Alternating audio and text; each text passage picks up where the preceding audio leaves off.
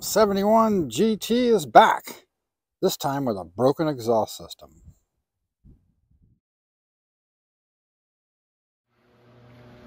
Now we do have a number of little jobs to do on this thing while it's in here, but first we're going to start with that exhaust system.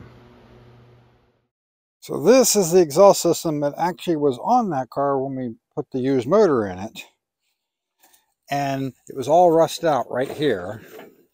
All rust right here, and I had another system sitting here that was a lot less rusty there and looked like it would be a lot less likely to break.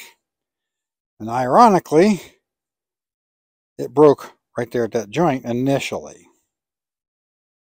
So the reason that exhaust system actually broke where it did was because right after we worked on this thing, or soon after, he broke a check strap. Now, the reason why that's important is this limits the axle movement up and down, keeping you, first of all, from overextending the shock absorbers, which, of course, these are not stock, but also keeping the exhaust from being hit by the rear axle. And when I set that up, we set it up tight to the rear axle like you're supposed to, so that you don't catch the exhaust on things, and you need that for ground clearance. And then, because of lack of ground clearance, because this thing does need rear springs, they're sagging a little bit, and he's a big boy, like 6'4". He must have caught the resonator on a speed bump or something, and then he ripped it off right there. So that's why it's getting a complete exhaust system put on it. So since he loves his car and has no plans of getting rid of it anytime soon, we opted to do a stainless steel system here. So this is the Tourist Trophy from Moss. It comes with the whole the front pipe, mid pipe without a resonator, and then a rear pipe and muffler.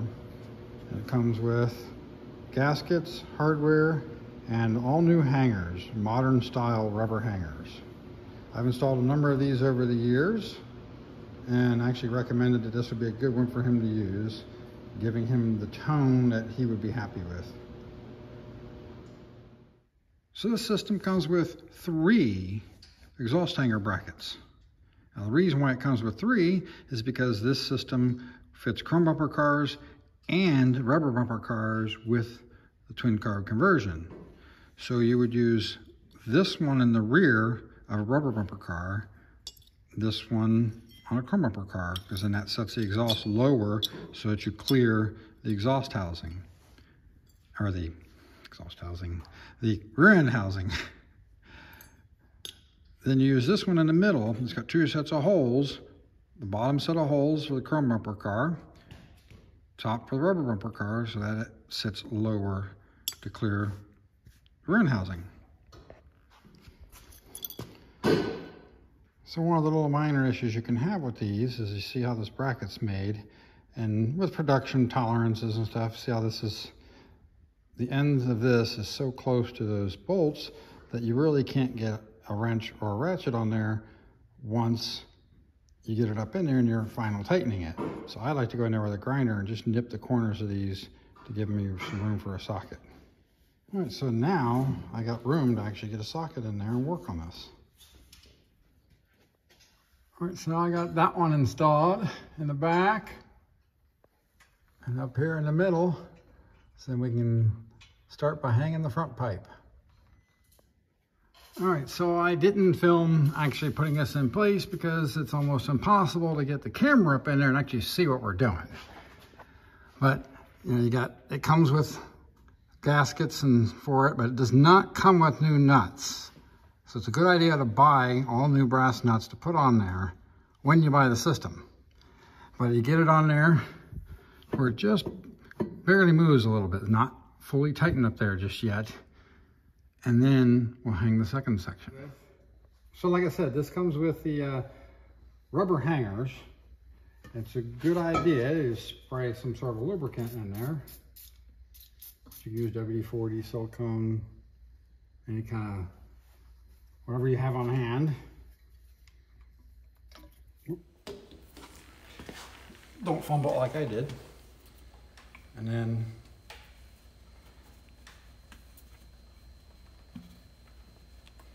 work it on there. It's a little tight.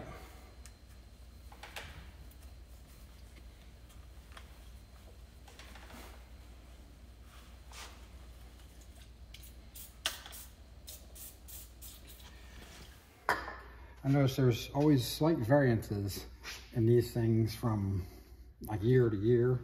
Like they've actually had more than one contractor make these over the years. And you'll see some slight variances in just how long this hangs down. And the longer it hangs down, the harder that is to get on.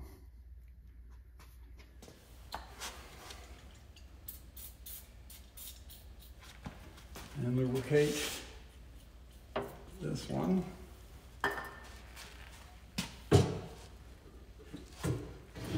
One thing I have noticed over the years at times, sometimes these don't line up as well as they should right at the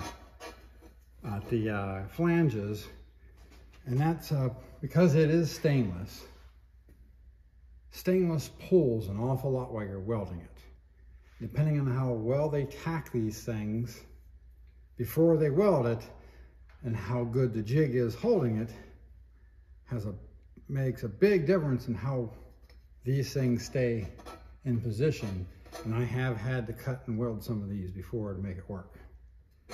And I like to get the full system in place and look at this and make sure we're not going to have a big gap and it's not going to push things way off to tighten it.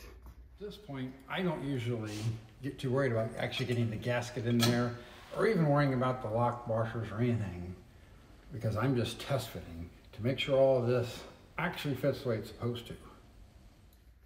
And once again, we lubricate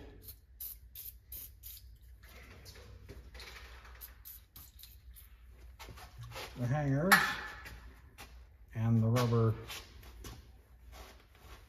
donut. Sorry, this is going to be a little out of the picture because this one's hard to go on.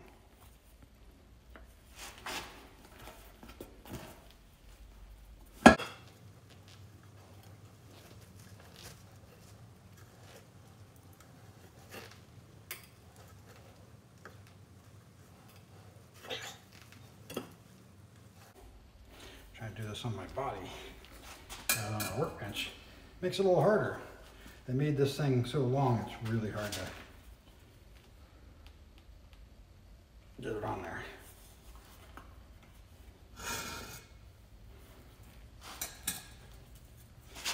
All right.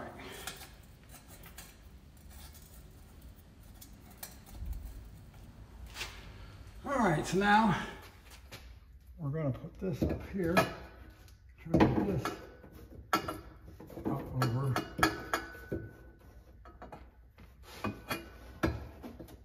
that. And once again, set a few bolts in here.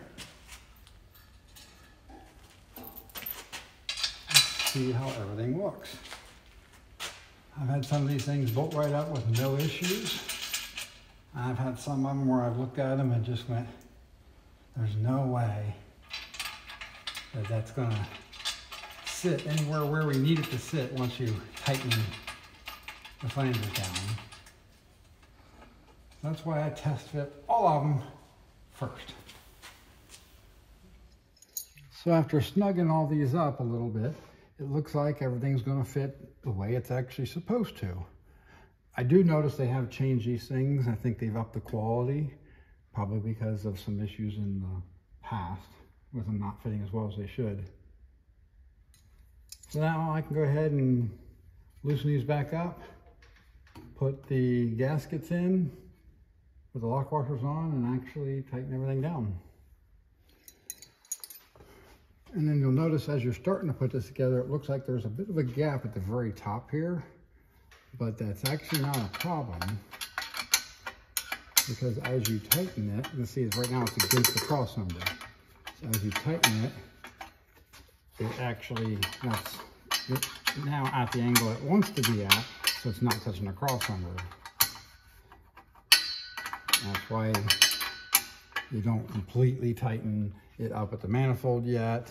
You get everything lined up, tighten down as you go, and then go back and finish tightening it up at the manifold. Make sure everything is sitting just like you want it. Because if you tighten it at the manifold first, you could actually have this thing angled like a little bit, because it can move a little bit at the manifold. You can end up with it angled in a direction that doesn't work, and then you think the rest of the system is way off. Now, in the case of this particular system, I actually was not at all happy with this joint, because as you were tightening it down, it was pulling. It had a big gap on top again, just like the one there, but it was enough. It wasn't quite closing up all the way, and it was pulling this down from here, and I would like to keep it up higher, especially since, you know, he's not a small guy, and with the weight, you know, we don't want to drag this thing, but it was kind of putting a lot of tension on the hanger there and getting it further away from here. So I went ahead and actually cut it right through here and let that tip a little bit, and then re-welded it myself. I've had to do that to a few systems, and that's part of working with stainless. The stuff moves around so much when you're welding it initially that if it's not a really super great, you know, jig that really holds those things, they can pull and get off a little bit. But now we need to go on up front here, tighten these bolts here, and then we gotta start the car up, get the system hot, get it through a heat cycle, and come back and re-tighten everything again, especially these. If you don't go back and re-tighten these after it's been hot, they will come loose. All right, so now I've started the car up, warmed up the system a little bit, re-tightened all of these nuts here, and everything going all the way back. So this is how the system fits in the car. Actually fits pretty nice. Looks pretty nice. The fit and finish is pretty good here. And it even have this nice little plaque there on the side there, if you like that.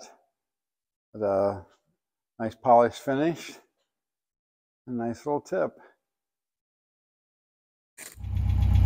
So I know everyone's going to want to know, what does this exhaust sound like? Now these things, I've noticed over the years some variations in how they sound, but they're nice and mellow, but not usually too loud. Go ahead and give it a couple revs.